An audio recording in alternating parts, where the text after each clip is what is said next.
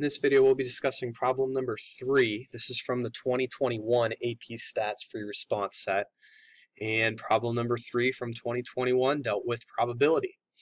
So if you read what we have access to here, it says to increase morale among employees, a company is going to start a program. One employee is going to randomly be selected each week to receive a gift card. Each of the company's 200 employees is equally likely to be selected each week, and the same employee can be selected more than once. Each week's selection is independent from every other week. So that last set of sentences, since you can be selected more than once, you don't have the number of people able to be selected reduced from 200 to 199 after the first week and then to 198 after the second week. So the fact that you can be selected more than once is what helps maintain independence in this particular situation. Part A says consider the probability that the particular employee receives at least one gift card in a 52-week year. Part 1 of Part A, define a random variable of interest and state how the random variable is distributed. So when you define a random variable, you're going to use capital letters in stats, and as long as it's not used anywhere else in the problem, capital X is what's used most frequently. So I'm just going to let capital X be the number of gift cards received by an employee in the 52-week period. Now, to decide how this random variable is distributed, if you're dealing with a probability distribution, there's not really many options. I'm going to click over to the formula sheet here real fast, and what you should see in the center of the first page of the formula sheet is you should see a lot of the probability distributions. Now, the normal distribution technically is a probability distribution, but there's not really anything here that would seem to indicate that we're in a situation that would involve the normal distribution. So really the two other major probability distributions that you would have learned of in AP Stats are the binomial distribution and the geometric distribution. Now for each of these distributions to be able to be used, certain conditions need to be satisfied. If we click back to our work for the problem, both of these situations require for there to be a binary outcome. Each week you either receive a gift card or you don't receive a gift card, right? You get one or you don't. One thing or the other thing. So we do have a binary outcome here. We need there to be independence. Well, they flat out tell us that there is independence in these drawings from week to week. You need the same probability of being selected each week or the same probability of success each week for each of the binomial and the geometric distributions. But what's going to make us side with the binomial distribution here rather than the geometric distribution, the number of trials is fixed at 52. Right? We're dealing with one 52-week year. So because the number of trials is fixed at 52, that's what's going to cause us to say that our random variable x is distributed binomially with the number of trials fixed at 52 and the probability of success each trial as 1 out of 200. What would have caused us to go with the geometric distribution is if the question was dealing with the number of trials until 6. So if the question was, what's the probability that your first gift card will be won after 52 weeks, or what's the probability your first gift card will be won after 100 weeks, that would be measuring the trials until success. That would be a geometric situation rather than the binomial situation that we find ourselves in here. So part 1 of part A, binomial distribution with number of trials fixed at 52, probability of success of 1 over 200. Now part B actually asks, part 2 of part A, actually asks us to determine the probability that a particular employee receives at least one gift card within a 52-week year. So what's the probability that x is greater than or equal to 1, right? At least 1 would mean that our random variable is 1 or above.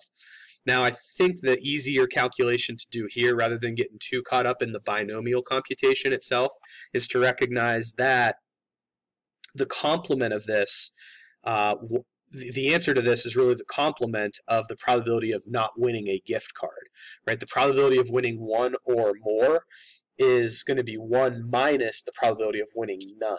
So that's the calculation that I structured right here across this top line.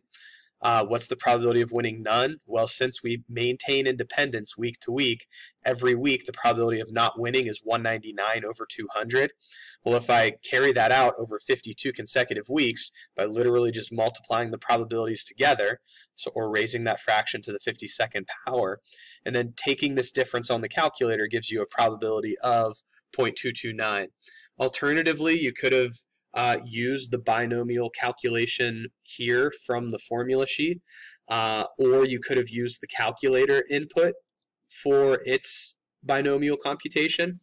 So if you were going to go with the calculator input, and that's why I want to talk briefly about this bottom line, the calculator probability calculations are only ever going to find areas of left-hand tails.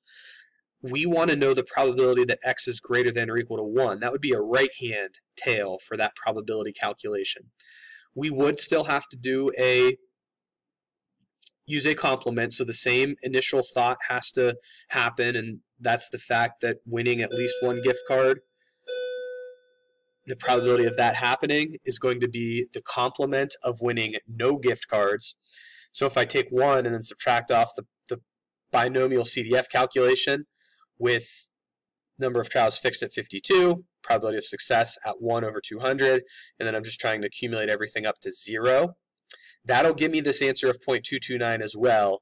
If you are going to go with the calculator input method, if you leave out the n, the p, and the value of x, that should be capitalized, the value of x that you're dealing with, or you don't use an inequality over here in your probability statement, that is going to be a little bit of a flaw in your work, and they could dock you points if you didn't have that happening within your response. Now, part B says to calculate and interpret the expected value for the number of gift cards a particular employee will receive in a 52-week year. Show your work.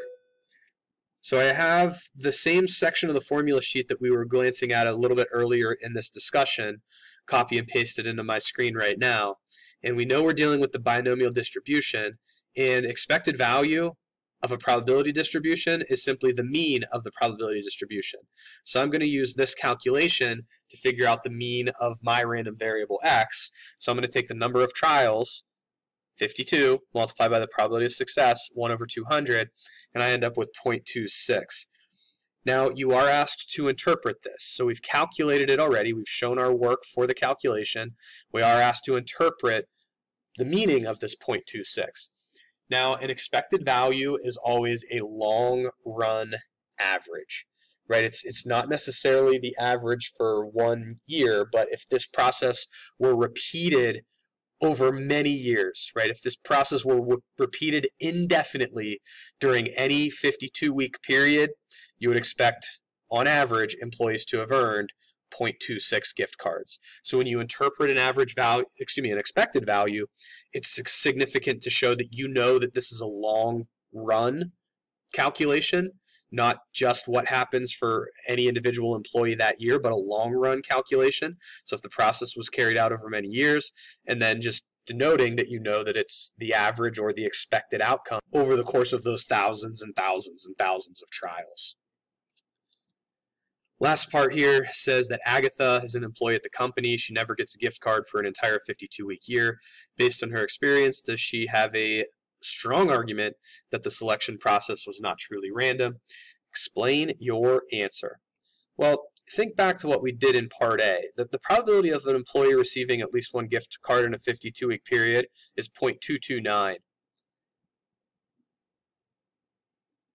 It is far more likely that someone does not receive a gift card, right? The complement of that would be 1 minus 0.229. So there's, a 77% chance that someone does not receive a gift card, theoretically, and only a 23% chance that they do receive one within a 52-week period.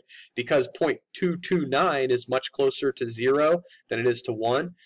Not receiving the gift card is actually a much more likely outcome than receiving at least one gift card is. So we've definitely referenced back to what we've done in Part A. We're using context here, providing a strong explanation, and those are all things you would want to thrive for within your own response to a similar question.